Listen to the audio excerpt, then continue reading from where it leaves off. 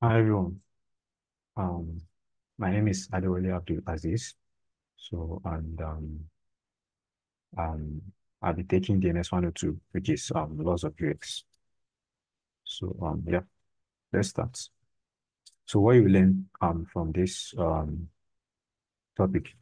So, the first thing you learn is the laws of UX, right? Then the second thing, the importance of these laws. Then thirdly, how to apply how to apply the laws in everyday solutions. So, what are laws of UX? So laws of UX is a collection of best practices that designers can consider when building user interfaces. So these laws aim to explain how users interact with digital interfaces and provide insights into designing more intuitive, user-friendly experiences. So they serve as a foundational principle for UX designers to create effective and enjoyable products by understanding user behavior, cognitive processes, and perceptual tendencies. So basically, laws of UX are, what you consider when, designing a product, right? So you don't just, make assumptions based on what you think is right. So there are laws, that can guide what you are, or like your decision making when designing a product. So that's what laws of UX are. So yeah, the first law that I have here, Jacob's law. So Jacob's law states that users prefer your sites to be designed the way other sites they use are designed. So this law was defined by the director of the Nelson Norman Group, Jacob Nelson, who insists you design for familiarity. So designing according to existing mental models reduces the friction involved in learning to navigate a design. This in turn improves user experience as users can easily focus on the task at hand. So basically, what Jacob's law is saying is, users, they prefer you designed your products the way the other products that they are used to are. So like don't go and come and design your own bring your own design, which is something that they are not familiar with. So use something they are already used to, so that the learning curve for that your products will be very, very small. So like they coming onto your products, they already feel like, okay, this looks familiar. So they will not be scared, right? So then you okay, so take for example, I don't know if you guys are familiar with Framer, right? It's a low code web design platform. So if you take Framer, so you can check it out. So framer.com, right? So if you take Framer and Figma, if you compare their interface, it's very, very similar. And I'm sure one of the reasons why they did it that way is because of Jacob's law, right? So they know most of their users who will be designers, right? So they went ahead and designed their interface like very, very simple. In fact, if you open an account now and look at the interface, you would think you are inside of Figma. So me like seeing that already, like I feel some type of way like, okay, yes, this is familiar. This is like, Figma. So there's no reason for me to be scared, right? So that's what Jacob's law is talking about. So the next law, aesthetic usability effect. So users perceive visually pleasing sites as more usable. So right, put another way, first impressions matter. So make sure yours is a visually appealing one. One. So basically, if you compare a design that is, like visually pleasing, so, the colors agree with each other. Everything just flows together in a perfect sync. And, a website that is, poorly designed that, the colors are, they are too bright, the text, they are like four different fonts on the single page that you're looking at. Everything is just, disagreeing with each other. So if you compare those two designs together, like normally what everybody will assume is okay, yes, this one that is smooth and everything agrees with each other, visually pleasing, will be usable, more usable than the one that is poorly designed. So that's what aesthetic usability effect is saying. So the next law, Hick's law. So too many and too complicated choices reduces the odds of the user actually making a choice. So essentially, too many choices leads to choice or analysis paralysis. So information overload preventing users from taking any action at all.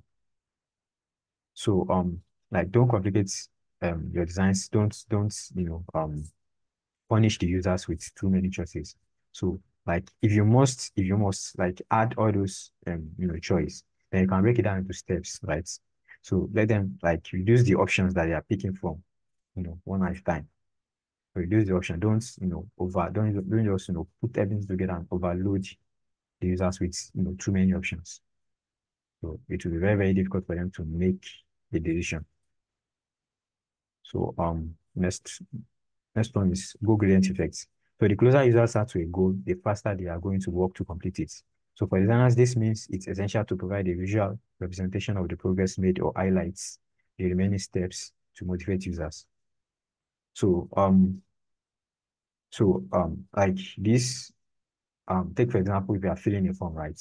So like it's easy for you, like knowing when what you are feeling will end, right? So it might be, okay, 1 of 6, or probably there is a loading bar at the top or at the bottom, right?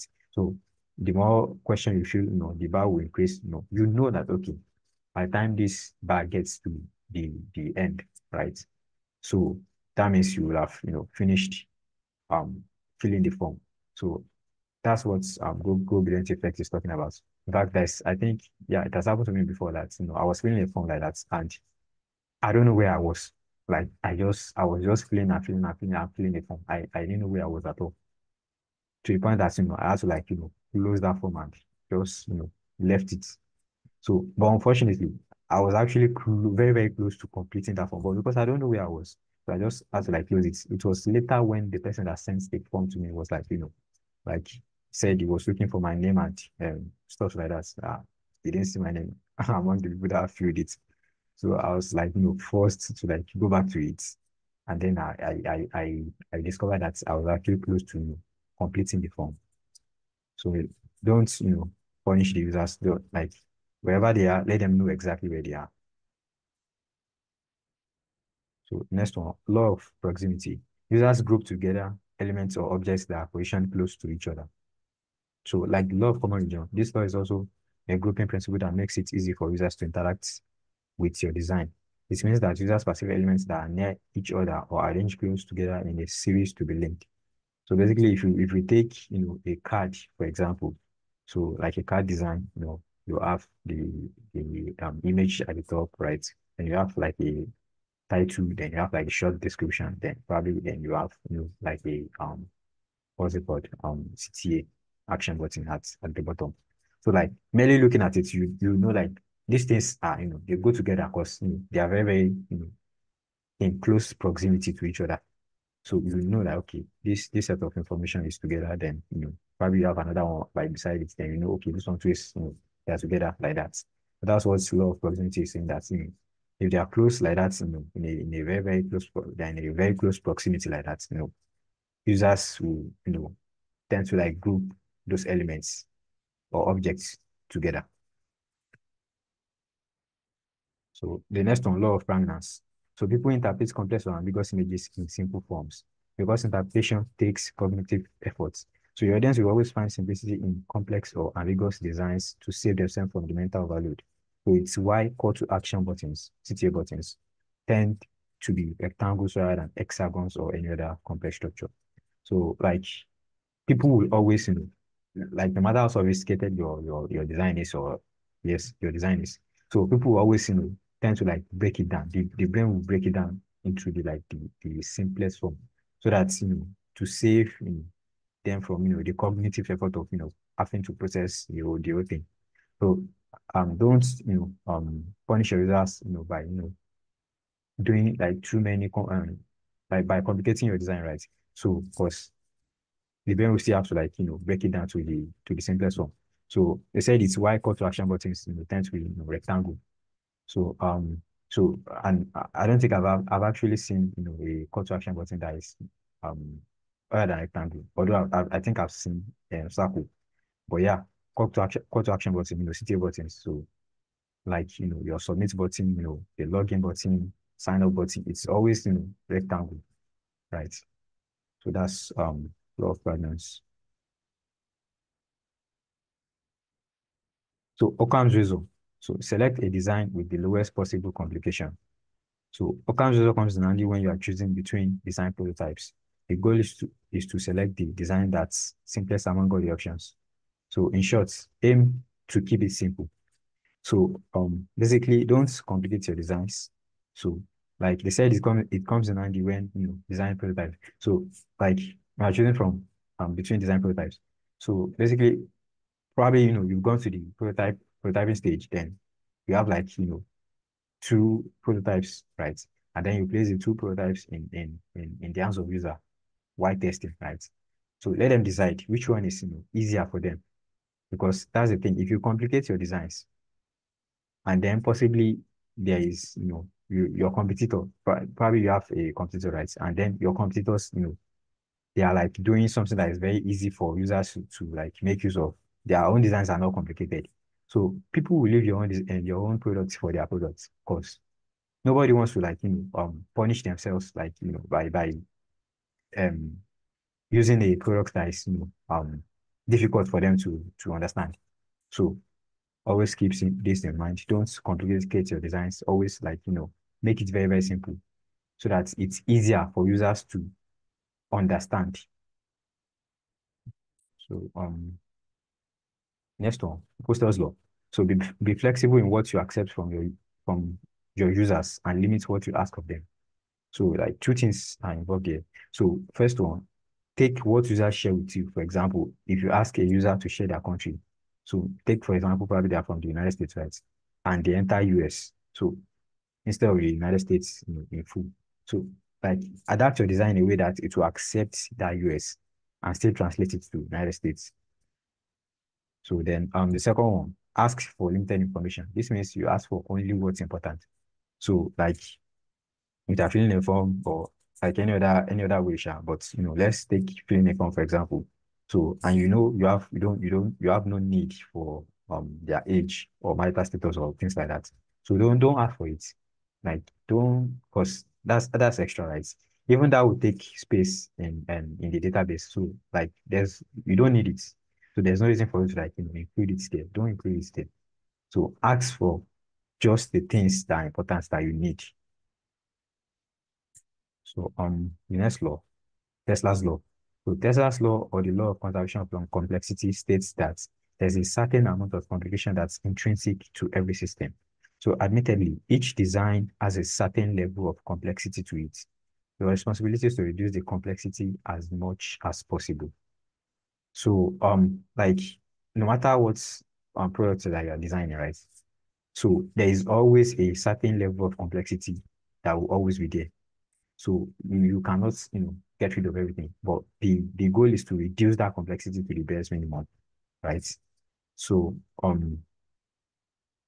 that's what this part is saying. And moving on, it focuses on encouraging users to take one step at a time without overwhelming them with tons of features as they physically have.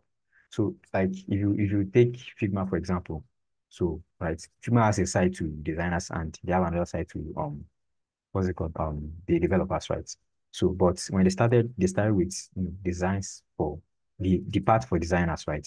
So even though they had the developers at mind, so but they started with the part for designers. So and even the part for that part for designers was not perfect when they started. So it was as people were using it, making complaints, this and that. They are like correcting the complaints and making their products better. So that's how they did it. But because if you do you will not launch until your product is perfect, you might never launch. Or even another what's it called? Another product might even beat you to the market and take all your customers away. So like you don't wait till the product is super super perfect before you launch. So as people are using it, making complaints and everything like that, you'll be, improving the system and all. So like they start with that part, then as time goes on, they improve their products over the years, they improved it and see, they get to a point that are like, okay, they are confident that the designer side is, strong enough, then they decided to move on to a developer side. So the next law, Zeigarnik effect. So users remember interrupted tasks better than completed tasks. It turned out incomplete or interrupted tasks were easier to remember than completed tasks. So I'm sure we've probably, some of us have been in the situation whereby, probably are trying to solve um some questions and there's a certain question that give you a run for your money, right? That is very, very difficult to solve.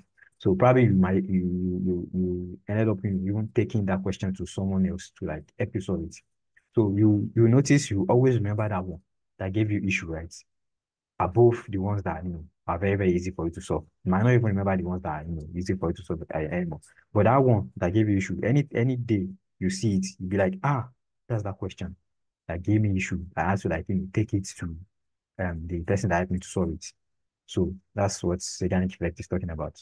So it says starting a task creates task-related tension that's felt when a job is interrupted or incomplete. So then that's another thing too. If you are doing something and then it was interrupted, like you always remember that one that okay, it was this thing that I was doing that I was interrupted, and you always remember that one above the ones that went smoothly and there's no issue. So they said this tension is what improves memory of the task and is only relieved when the task is completed. Okay. Um, yeah, that's the end of the slides. Thank you for listening. Um, Hi guys. So this is about the assignments and additional materials. So yeah, the assignment is in two main parts. There is a part for true and false, right? And there's multiple choice question. So, but what I would say is, you guys should like um you know take your time doing it. Like don't rush and read the instructions very well, right? So it's still the same way with all the other multiple choice questions that you guys have been doing. So do not rush and make sure to go through the additional materials. So I would share these additional materials on the Slack channel. So probably I will pin it to the group so that you guys can have access to it. Or if you can type it, just pause this and type it into your browser and check it. So read all the 21 laws and look at it very well. So do not rush. Do not rush while you're doing your assignments. So, yeah, I wish you guys good luck. Yeah.